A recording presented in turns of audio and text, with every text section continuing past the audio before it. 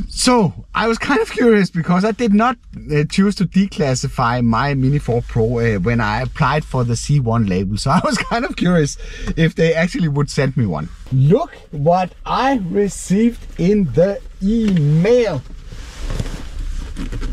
It's not the bag I received. I put it in here, I guess.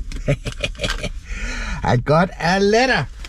And for those of you that maybe have been following along would know that when we got the new update of the DJI FLY app, we got the possibility to apply for a C1 label for the Mini 4 Pro in case that you have decided to, at some point, to declassify the drone and then take away the C0 label in the base of the drone. Some of you wanted to do that because DJI gave you the option to remove the 120-meter limit that was introduced as a consequence of the drone being C0 classified. This procedure you could initialize, I think, before Christmas. Maybe you can still do it. I can't really remember if that option is still available.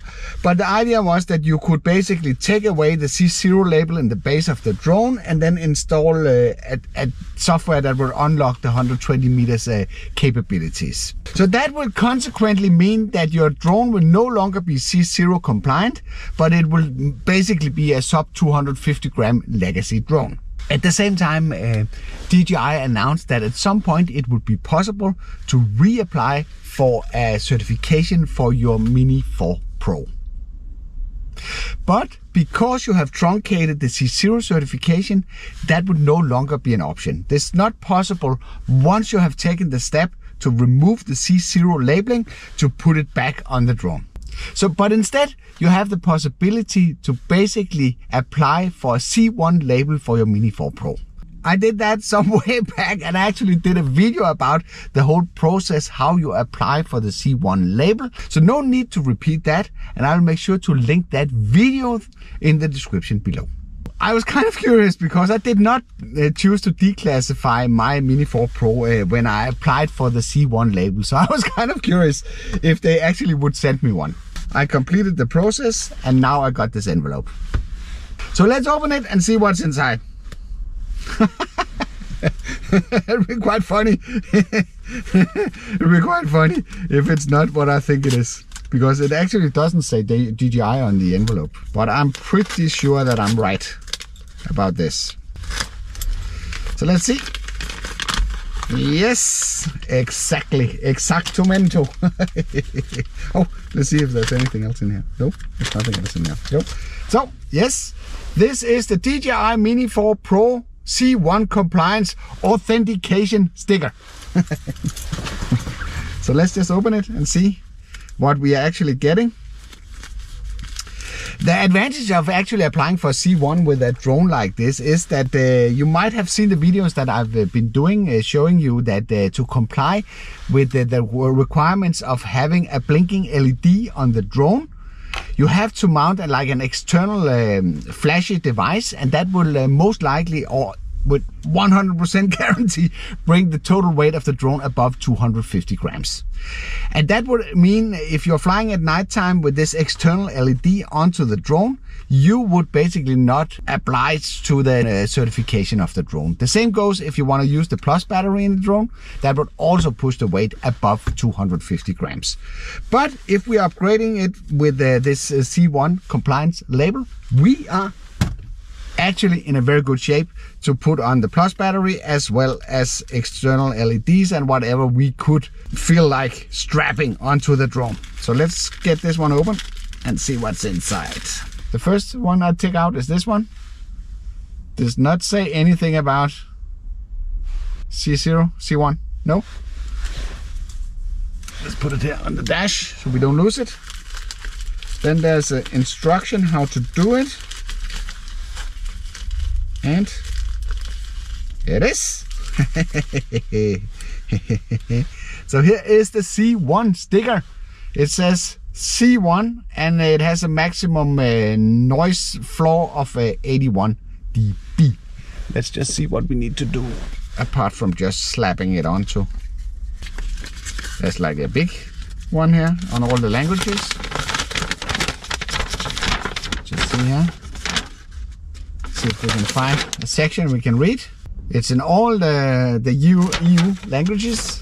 And this is just like a reminder of the rules. So it basically says, before flying as a drone pilot, you must make sure that the drone is registered in his or her national authority, unless already registered.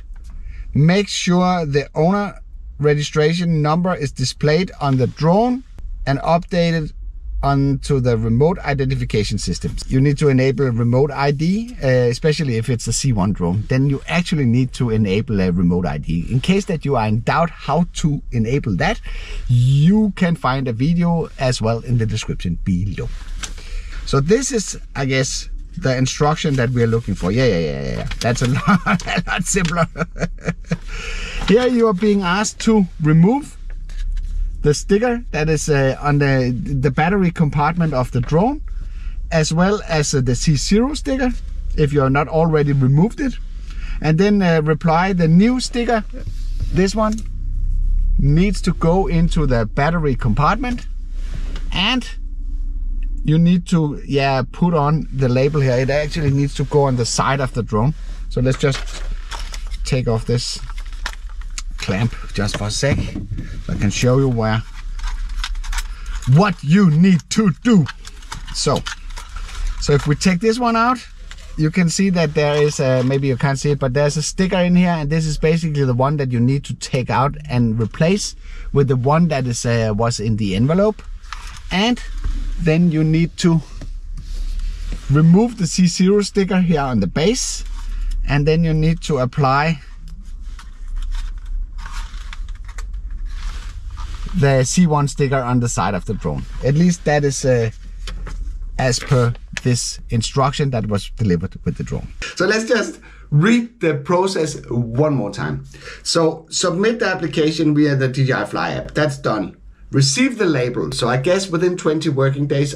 Stick the label, I guess, on the drone. And then you need to upload the photos as proof that you have done the work. Approve and download the certification 3 days after the upload has been done. But I've decided not to go through the process of upgrading mine to C1. So for now, I'll just save the stickers until I get to maybe I'll get the chance to get a plus battery at some point, so I can basically try it out. So right now, you just keep it as it is. And you can see that I have the marking on the top. I have the operator number on top of my drone. So everything is super nice. So I will keep my Mini 4 Pro, which makes perfectly sense for the stuff that I do on the channel, as a C0 drone for now. And again, if you missed the video about how you apply for the C1 sticker for your DJI Mini 4 Pro, then I'll make sure to link that through this card.